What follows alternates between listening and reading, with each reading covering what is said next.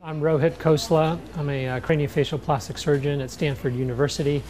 We're here today at the Lucile Packard Children's Hospital at Stanford. We are performing a craniosynsytosis reconstruction. Today we are treating a 9-month-old infant boy who was born with sagittal craniosynostosis.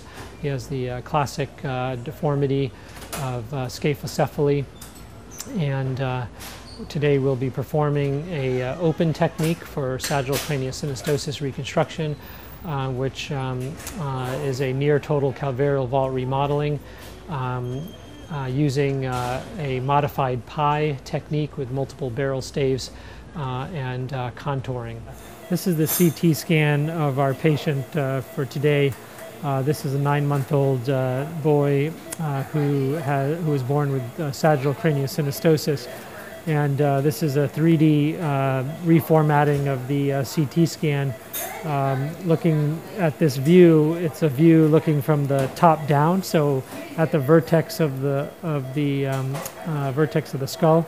This is the forehead here anteriorly, and then this is the occiput, the posterior aspect, the left side and the right side.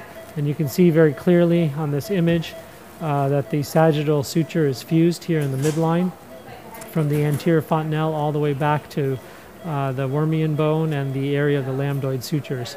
The lambdoid sutures are open, as are the coronal sutures and the metopic suture.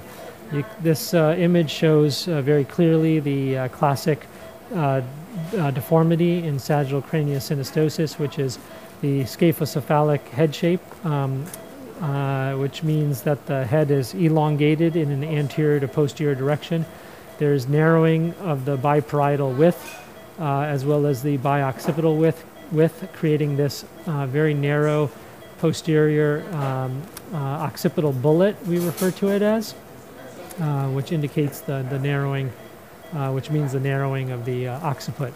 There's also some compensatory frontal bossing here, because the skull is growing only in the anterior to posterior dimension because of the fusion.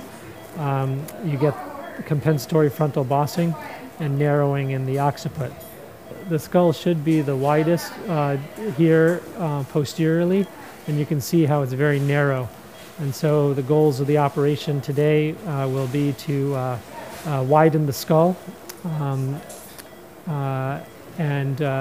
widen the biparietal width to flatten the occiput, and then to decrease the anterior.